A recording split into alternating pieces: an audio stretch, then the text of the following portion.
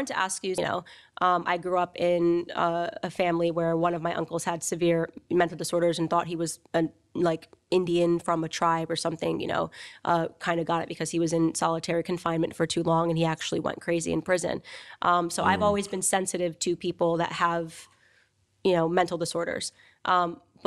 But when you start saying in society that you now have to pretend that Candace's uncle is an Indian, and if you don't, acknowledge him as Pocahontas, then you're a bigot, that's wrong. Now you're putting the pressure on me to not just be, accepting of this, but now to play the crazy game and to say, if you mispronounce and you don't call him Chief Pocahontas, then you're a bigot.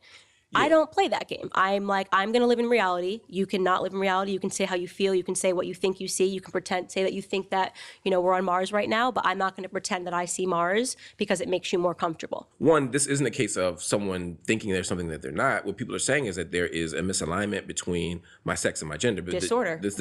No, that's the point. My mind and my body don't match. That's a disorder. That doesn't make it a disorder. It just means that the world may be more diverse than we've previously understood it to be, whether we see it in plants, whether we see it in animals. There's all kinds of complexity, and we look in history. I mean, even we go back to the continent of Africa, we look in Asia. There's all kinds of examples of people who have complicated gender performances and complicated understandings of gender, and how we perform gender can be different. Mm-hmm. But I guess my question for you would be, why, if someone identifies as, particularly someone who you engage with, say it's a colleague at work or whomever, a family member, whomever, if they say, look, I prefer to be called she and her, and I no longer want to be identified by this name, why not just honor that? If you changed your name, I will honor it. But why not? I mean, I'm sure you call people by nicknames, dog. I'm sure you grew up in a black neighborhood, right? Mm-hmm. People, I know you know somebody named Peanut, right? Yeah. You're right. You don't say, well, that's not your legal name. Your mama named you Joe. I'm gonna call you Joe. No, I'm saying if a name is one thing, but if you're asking me to change pronouns, I'm not going to do that because these are established pronouns. You're asking me to now change the English language, right? We know why we call female she, her, girl, woman. Okay, these are words that have meanings. These are words that have meaning. So this is a book, right? So could you call this is a book and this is a mug? Could you call this a book and call this a mug? Yes, you could do that if you want to change it. But words have meanings, right? So now if I switch it and you say, well, this mug wants to be called a book, it's a mug. It's just a mug. This is the word we've established for mugs. This is the word we've established for books. So you're asking me to change the actual meaning of words to accommodate you. I'm not going to do that. No. No. I'm not going to do that. It is. Because not only is it a request, you can now get in trouble in certain states. I'm saying that's not for misgendering someone. The request of the trans community is not that I'm actually a man, but I want you to pretend I'm a woman. The argument of the trans community, which I agree with, is no, I am a woman. And so I want you to revert me. But you're not a woman. So that's the problem. So this is what I say is now you've asked me to take on your mental disorder, right? So I am okay with the fact the argument from my uncle who thinks he's a Native American from a certain tribe is that this is what he thinks. He thinks, but he's not.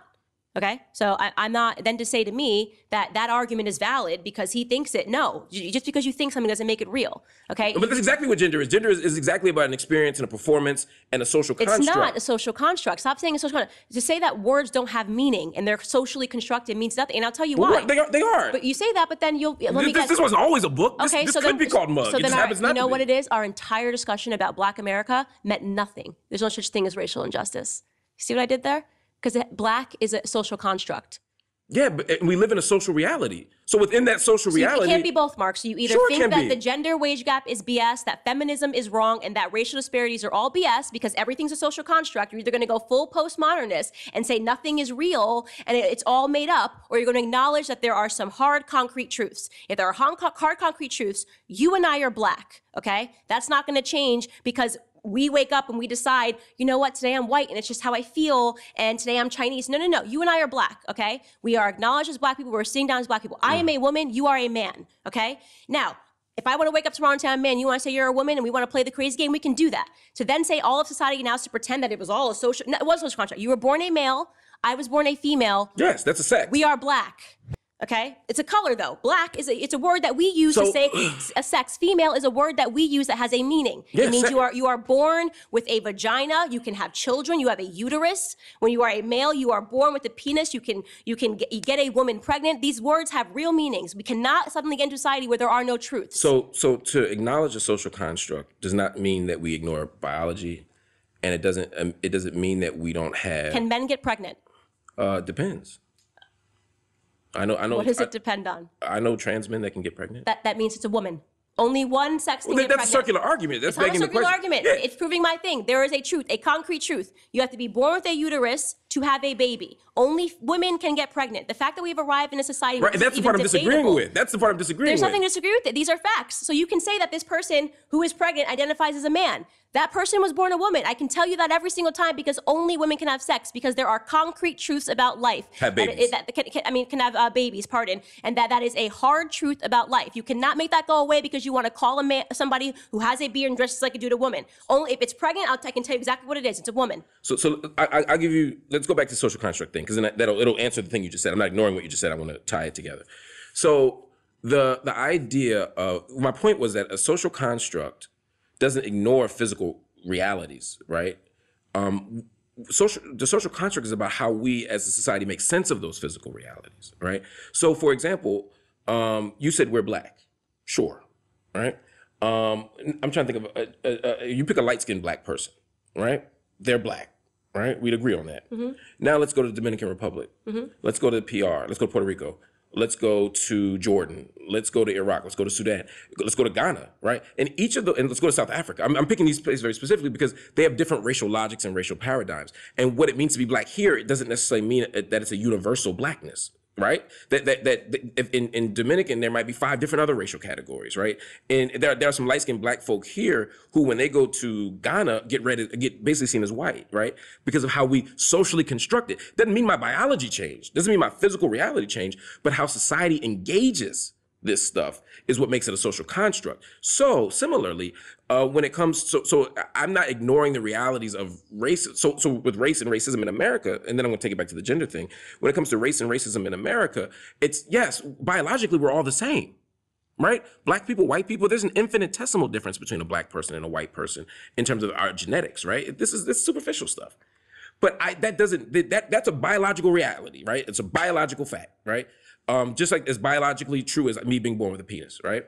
But the truth is, but the idea that there's social meanings attached to that blackness that make people fear me or that make people think that that person's life is worth more because they're white or whatever, those are social meanings that are arbitrary Correct. and different. So to acknowledge social constructs doesn't mean you ignore biological realities. But you just did that when you said that men could give birth. So similarly, what I'm saying is that I'm not denying the biological reality of maleness, of the genitalia where it's signed at birth and what we can do with those body parts. I'm not denying that. That's a biological reality. Again, the social meaning I'm attaching to it is what I'm saying is more complicated. But it's not complicated. Can men give birth? Sometimes. That's my answer. Yes. And the answer that is crazy. And this is we cannot. It's just crazy. We cannot allow this to happen. But you wouldn't say the definition of being a woman is the ability to give birth. And I'm not saying it, but only women can give birth is a factually true statement. Only women can give birth. There's only one type of human being. Only that people can with give uteruses and vaginas and stuff can give birth. Only women can give birth. I'm not disagreeing with that. Birth. I'm not. And here's what I think we're talking past each other. What I'm saying is, I'm not disputing the fact that certain body parts yield certain kinds of possibilities, right? What I'm disagreeing with is the idea that that is the measure of whether or not you're a man or a woman in society. Okay, but it is now come to a point where if you say that only women can give birth, you are called a bigot. That is crazy. That's nuts. If you say, like J.K. Rowling did when she got canceled by the Harry Potter cast, that only women can menstruate. Okay, can men get their period? Can you help my audience? Can men get their period? Some can. Okay. Yeah, trans men. There are some trans men who can. And again, I think it's okay to ask interesting questions. I think it's okay to have intellectual debates. But I don't think that we ever want to enter a space where we deny the humanity. And I'm not saying you are, but to deny the humanity or the experiences of other people. Like I said, I was totally okay with trans until it became a demand. What you are denying is my ability to be an intelligent human being, right? You're denying my ability to talk about science and biology in a meaningful way. You are now making your existence is actually infringing on mine, okay? How so? And because when you make it a requirement now that I have to pretend that men can give birth and men can menstruate and there needs to be tampons as the ACLU is fighting for in male restrooms, and if I don't see the reason, the importance of that, then I'm a bigot. I'm someone that doesn't accept. No. I accept you you want to run around and you want to wear a dress and you want to call yourself Tiffany and you want to put a But you won't call pillow them in Tiffany. if you want, I don't need to know your name. It doesn't mean anything to me. If you want to call, I'm not going to sit here and say I don't believe your name is Tiffany. You know, if a person comes up to me and they're in a dress and a skirt and they say my name's Tiffany, okay, cool, Tiffany, cool, right? But when it becomes Candace is a bigot because she won't acknowledge that, you know, Tiffany the man got her period and can have a baby, I'm not playing that game. I will never. So tomorrow, back I come down. on your show tomorrow, and I have decided that, or a year from now, suddenly I have reimagined my identity, and I have recognized and affirmed my identity as a trans woman, and I no longer want to identify as Mark. I want to identify, as to use your example, as Tiffany. Mm-hmm.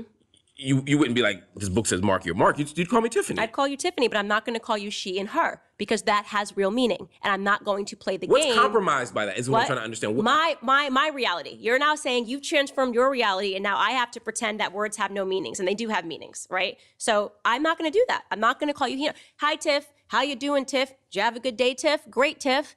I'm not going to then say she. I'm not doing that.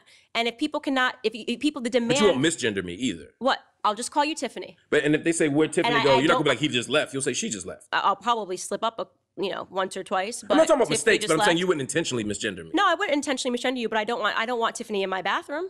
I don't want Tiffany but in you also my don't want spaces. tampons in the other bathroom. That's what I don't get. No, I don't care. I don't care. I think it's stupid. I think it's foolish. I think it's dumb. But if that's really where guys want to go, do it. I don't care. It's not my business. It doesn't impact me. I don't have to go in the bathroom. But I don't want Tiffany in my bathroom.